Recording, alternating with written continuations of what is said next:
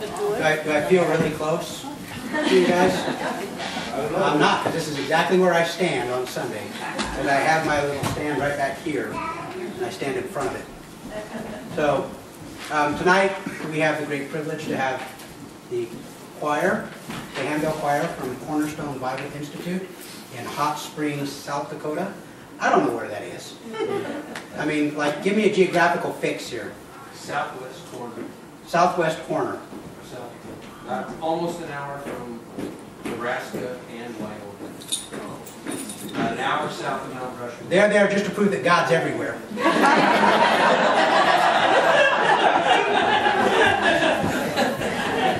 I'm going to turn the service over to them. Let's just open with a word of prayer. Father, we thank you so very much for your presence. I thank you, Father, for traveling mercies that you've shown. We ask that you continue with them, Father. We thank you for the blessing of having these wonderful young people with us, Father. We just ask that you would shower your blessings upon them tonight. We just ask that you would be glorified in everything that we do. We honor you tonight in Jesus' name. Amen. Amen.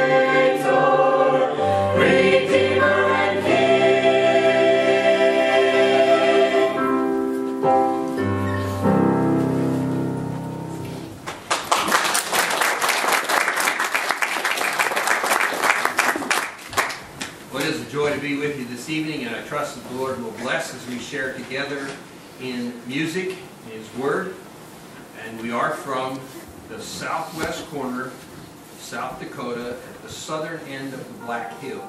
Like I said, about an hour south of Mount Rushmore. We'll be sharing just a little bit more about the school in just a few minutes. It's a joy to be here. I'm Howard Friesens, my wife Kay. We have the privilege of traveling with these young people. Michelle Charles and Matt Parker are actually the ones that work with them in the music. preparing them for the time together. Just trust that the Lord will bless and encourage your hearts as you listen to His word in music and song. As we listen to the words of this next song, these verses from Isaiah may very well come to mind. They speak of our Savior and of the great sacrifice He made for us. The verses say, "Surely He hath borne our griefs and carried our sorrows. Yet we did esteem Him stricken, smitten of God, and afflicted. But He was wounded for our transgressions. He was bruised for our iniquities. The chastisement of our peace was upon Him, and with His stripes we are healed."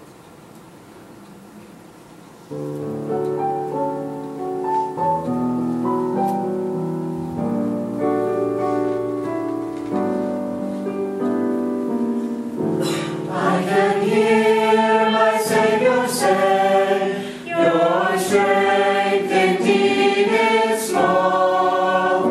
Child of weakness, watch and pray.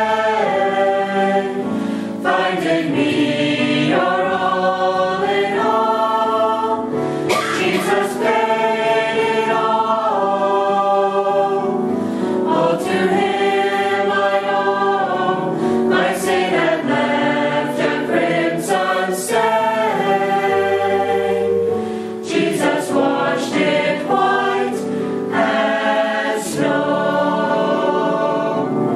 For nothing good have I, whereby your grace to claim. Lord, I'll wash my garments white in the blood of Calvary's Lamb. Jesus paid it all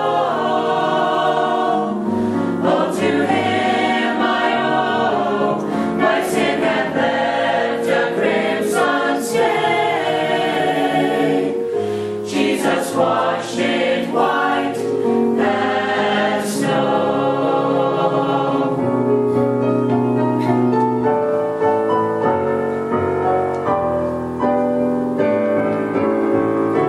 Then one day before the throne, I will stand in Him complete.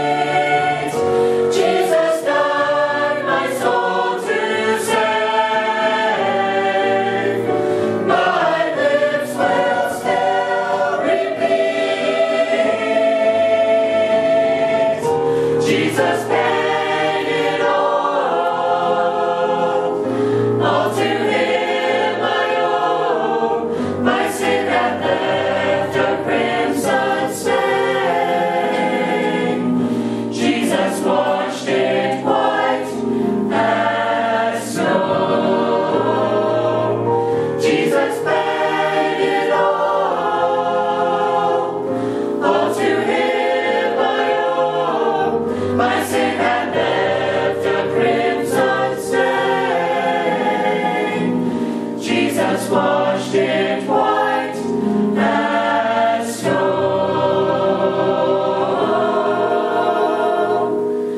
Jesus washed it white as snow.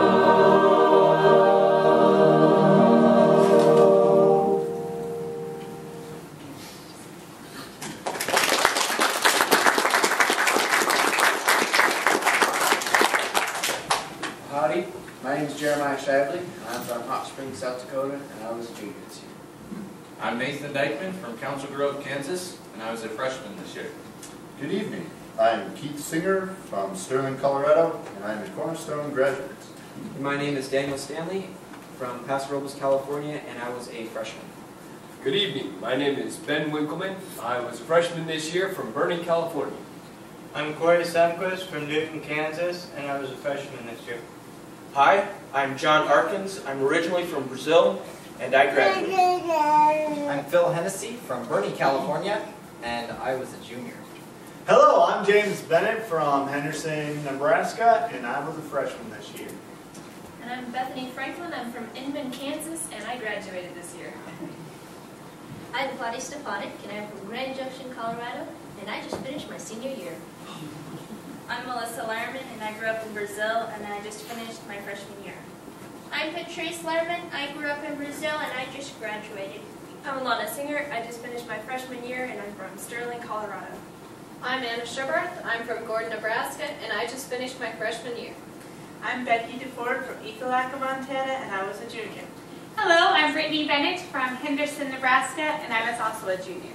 My name is Sarah Henderson. I am from Atascadero, California, and I just finished my senior year. Hello, my name is Rachel Stanley. I was a senior as well, and I'm from Lopez Canyon, California. Good evening. My name is Abby Stepanek. I'm from Grand Junction, Colorado, and I was a senior.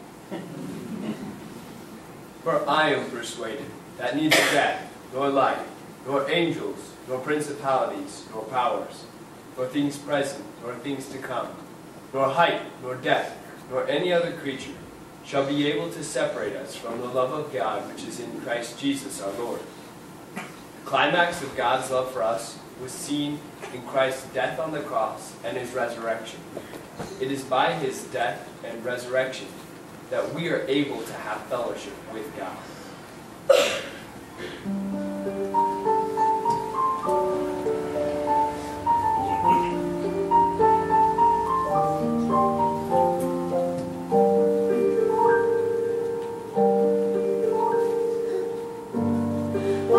Heavenly mansion,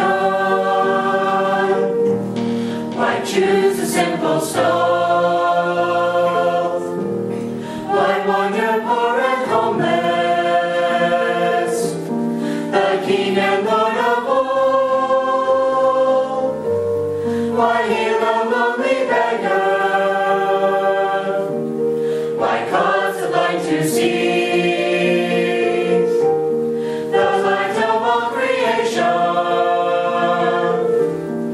Shining there for me, it was for me, he cried for me, he died for me, he shed his blood upon a tree, it was for me, he came for me, his shame for me, oh praise his name, it was for me.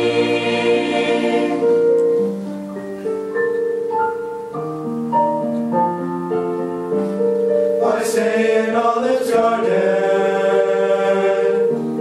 Why spend the night in prayer? Why suffer such betrayal? In anguish kneeling there? Why leave his mother crying? Why set Barabbas free? The spotless Lamb of Heaven, given there for me. Why climb that dreadful mountain? Why suffer agony? Why give his blood a fountain filled and broken, for free? When he walked the road to Calvary, it said so willingly, broken there, the rose of Sharon died for me. It was for me.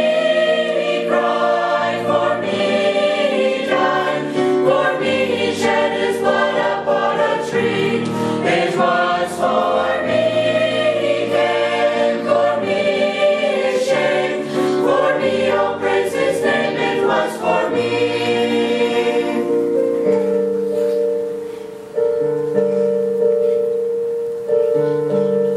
The King who came from heaven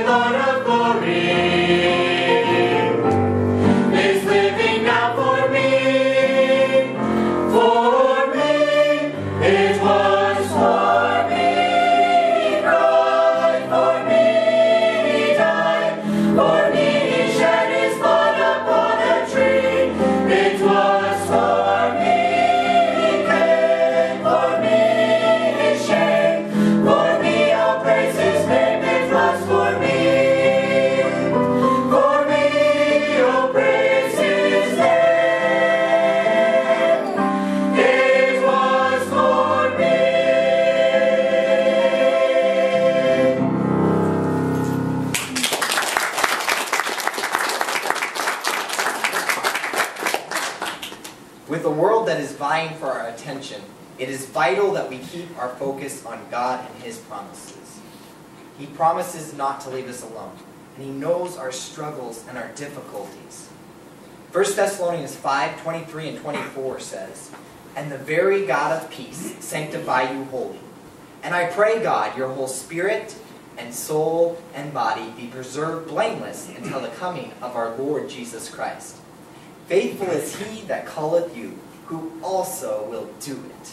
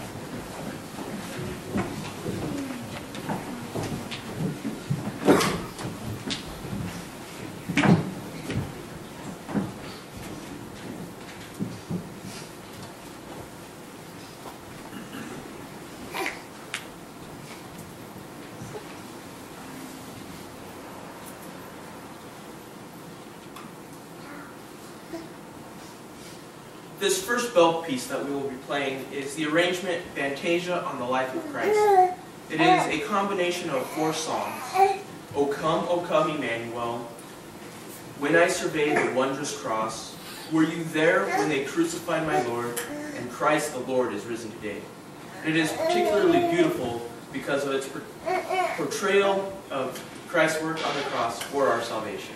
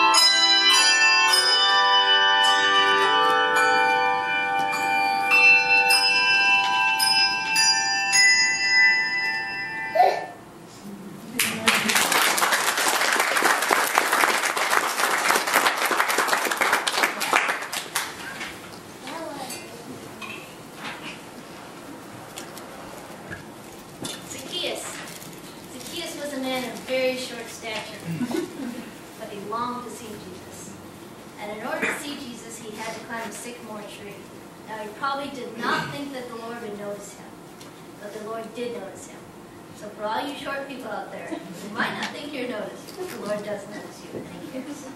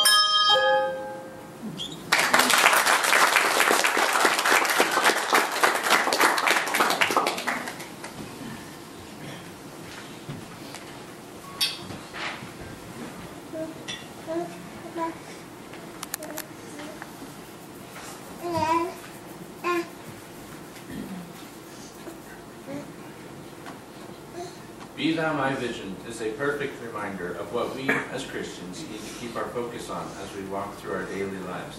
Psalm 19:14 says, "Let the word of my mouth and the meditation of my heart be acceptable in thy sight, O Lord, my strength and my Redeemer."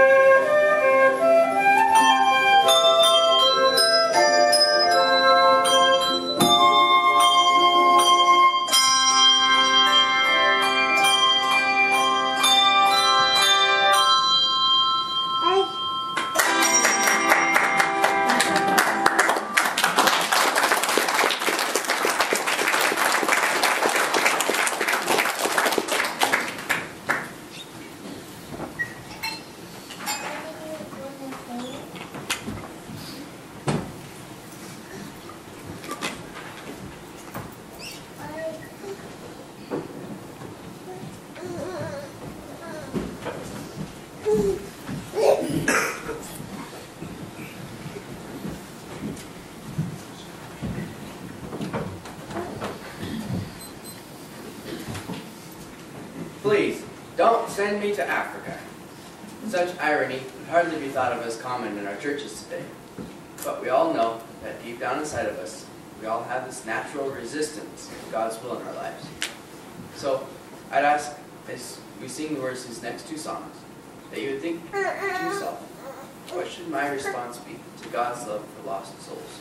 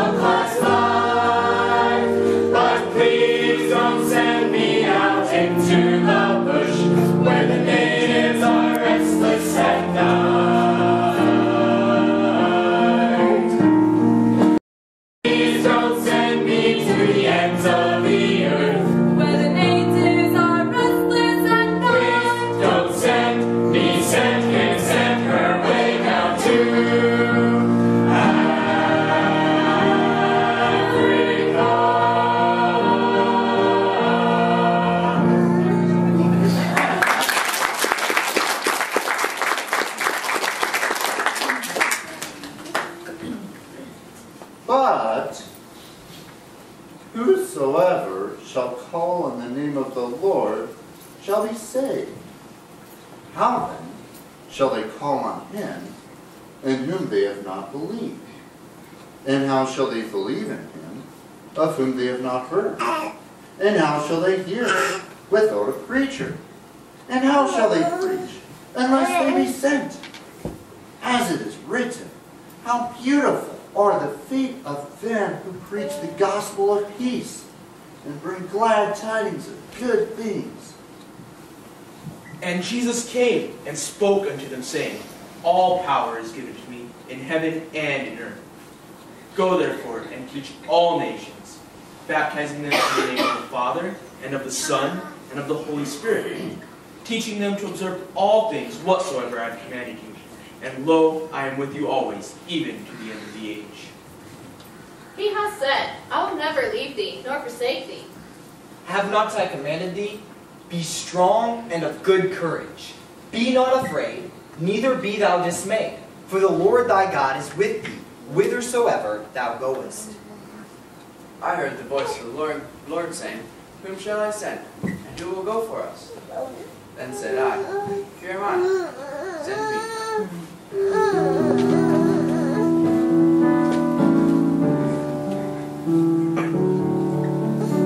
Here am I, send me. Here am I, Lord, send me. Unto thee willingly, yielded I come. Show the path that I must walk, compel me then to go. And if I stray, show me the narrow way.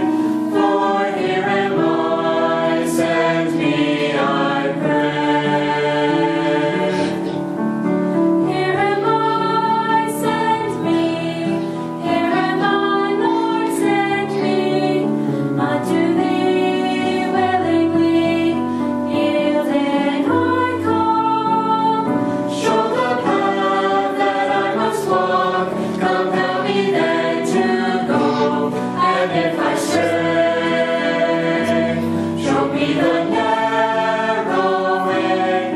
For here am I, send me, I pray. All right, let's do this. Let's go. Let's go.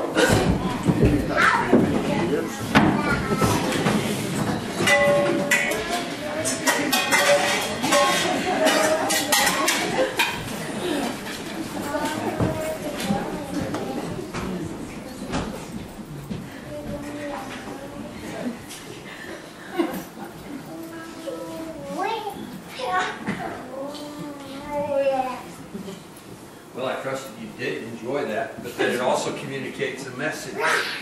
That message is at the heart of Cornerstone Bible Institute, and that is the preparation of young men and young women to go out and serve the Lord. Just to share a little bit about the school, we are a 3-year Bible school. If you notice, the students said they were either freshman, junior, or senior, or had completed their senior year. Those that completed their senior year did graduate, by the way. So they skipped their sophomore year just simply because we're a 3-year school. Each student majors in Bible. And like a lot of Bible colleges, the students major in Bible, and then we have an emphasis instead of a minor. We don't offer a degree. We're not accredited. We do have several Bible colleges that work with us that will accept our credits. Our students can transfer there, and a couple of them can finish in a year, in an additional year as well. The ministry emphasis that we have are missions, pastoral, discipleship counseling, and then also Christian education in the local church. Now, that's not preparation to teach in a school setting, but in Sunday school, vacation Bible school, junior church, that kind of thing.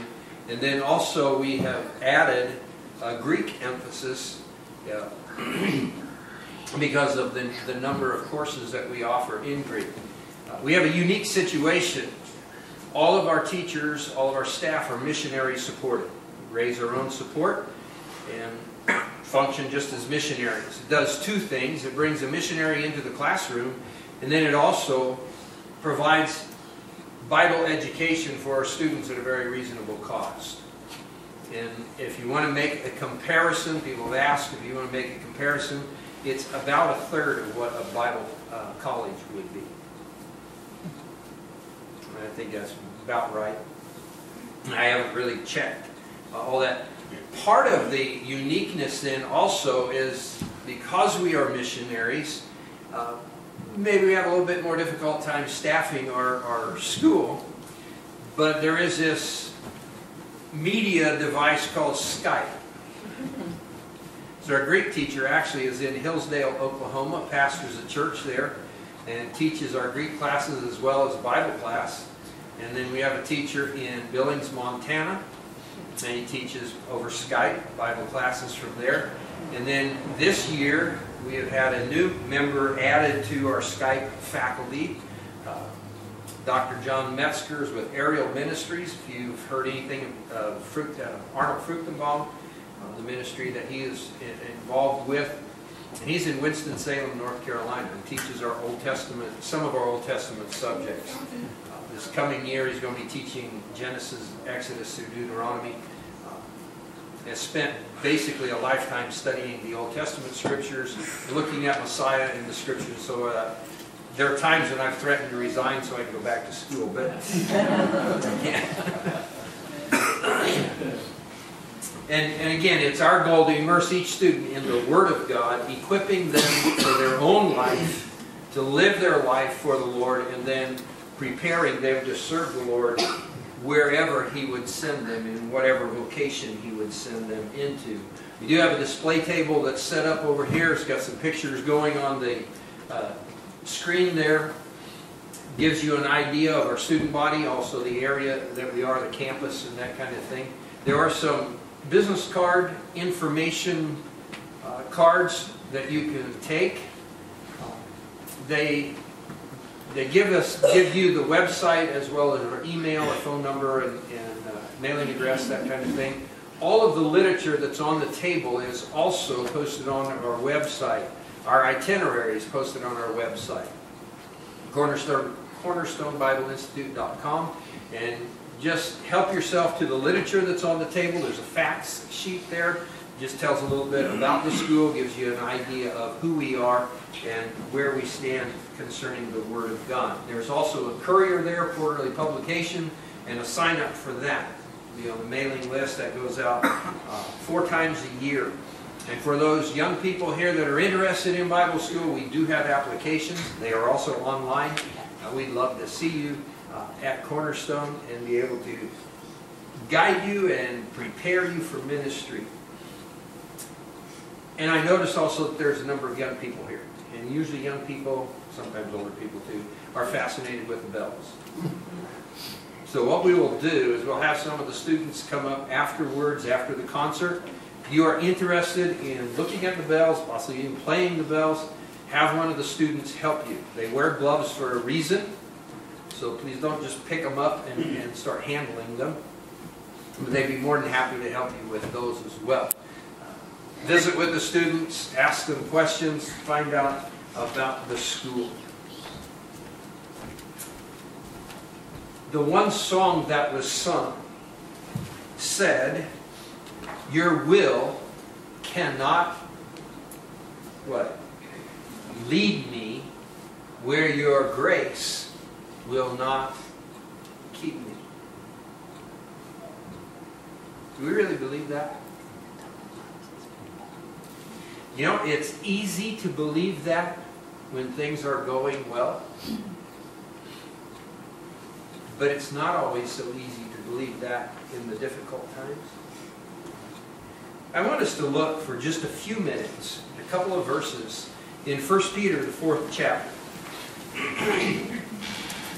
1 Peter, the 4th chapter, looking primarily at verses 12 and 13.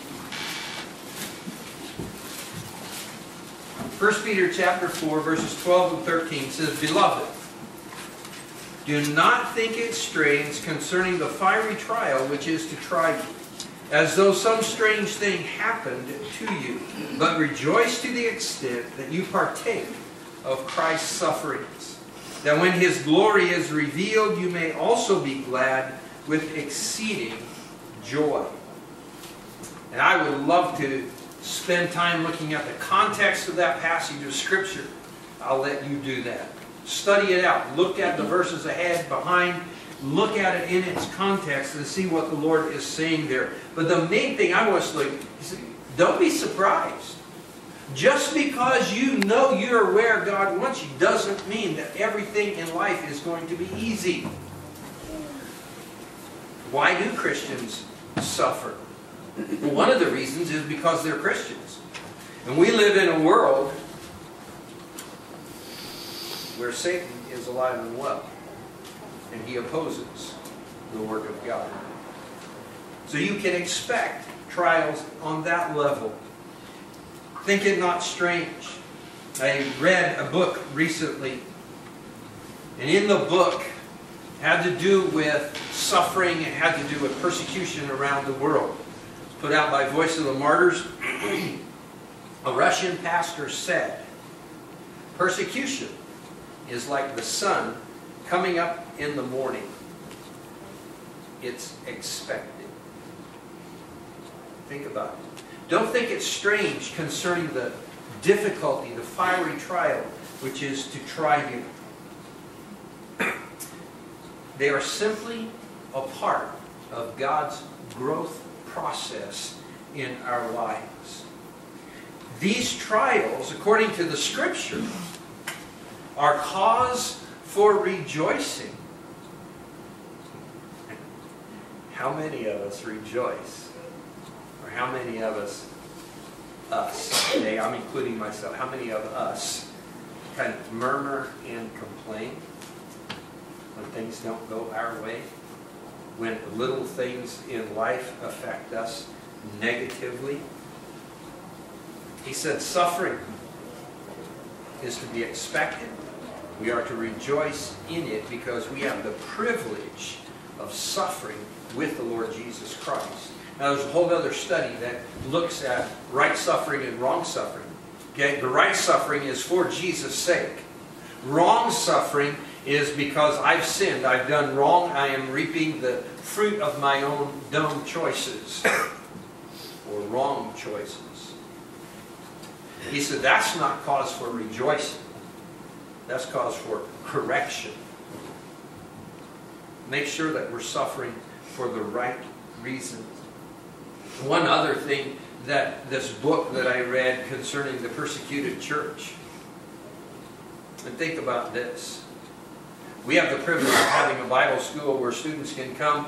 We never worry about being interrupted by the government, by the authorities, by anything like that. A man interviewed Chinese pastors in the house church movement.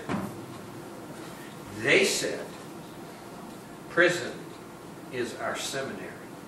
That's where we learn to walk with God. If a pastor in the United States goes to prison because of what he's preaching, they say, I wonder what he said it was wrong. Maybe he just stayed with the Word of God. God's grace is sufficient for our every need. It is sufficient. We just simply must trust Him. We must trust His leading in our lives as well. I trust that the Lord will challenge our hearts as a choir, or as the Handbell choir actually comes and continues to minister to us in music as well.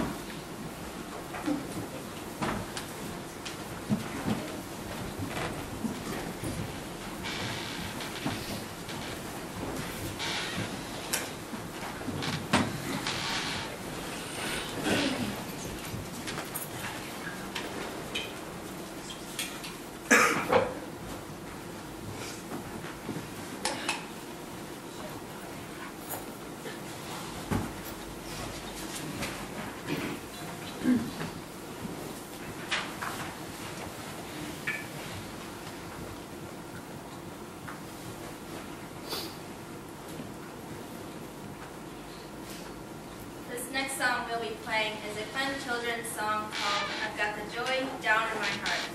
It is by the grace of God that we as believers can have joy, love, and peace in our lives.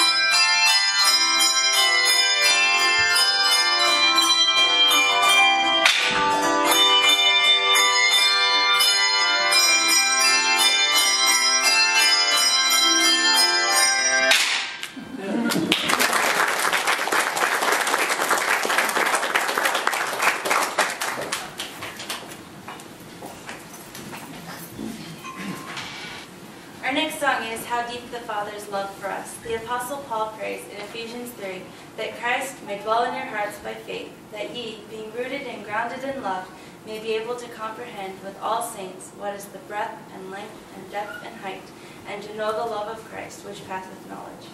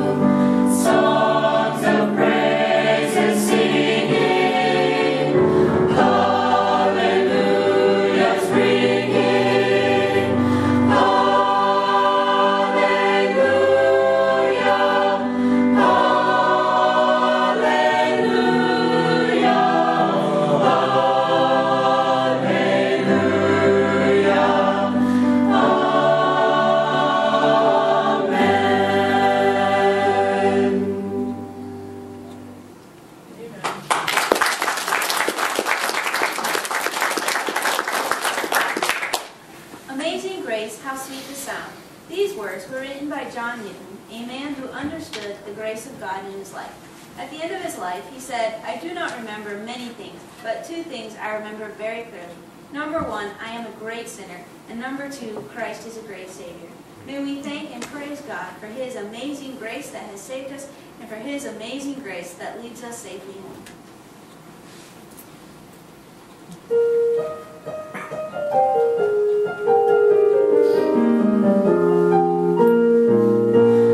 Amazing grace, how sweet the sound that saved a wretch like me.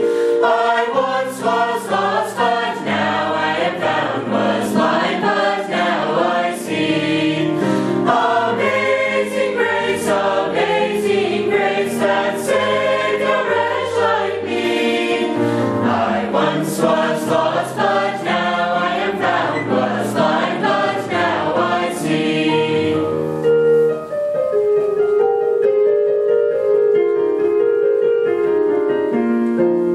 'Twas grace that taught my heart to fear, and grace my fears relieved. How precious did that grace appear the hour I first believed.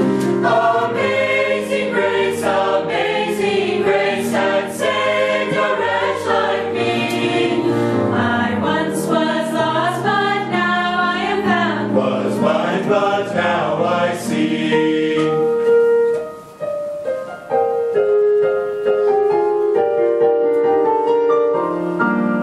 Through many dangers, toils and snares, I already come. These grace has brought me, these grace has brought me, grace will lead me home. Amazing grace that saved a wretch like me. I once was lost, but now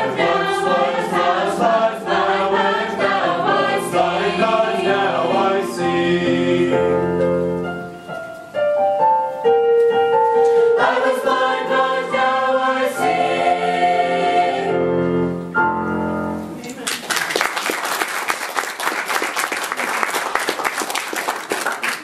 In the culture around us today, there's a lack of purpose.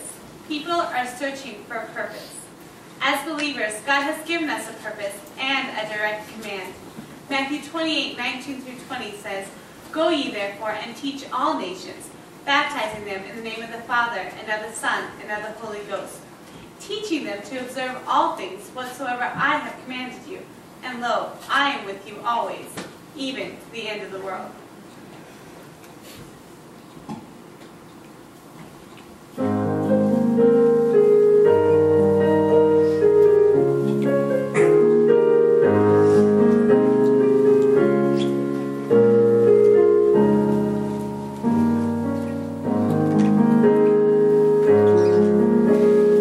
Go to the world for the sake of his name.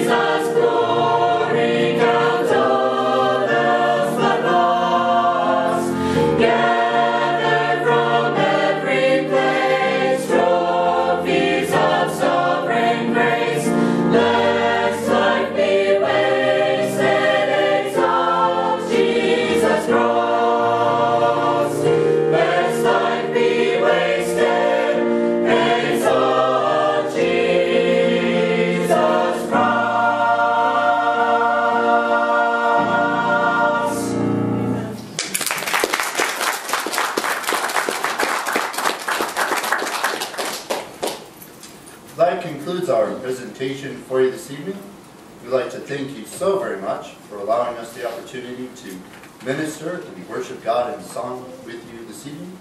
We might humbly ask that you would keep us in your prayers as we continue our spring choir tour.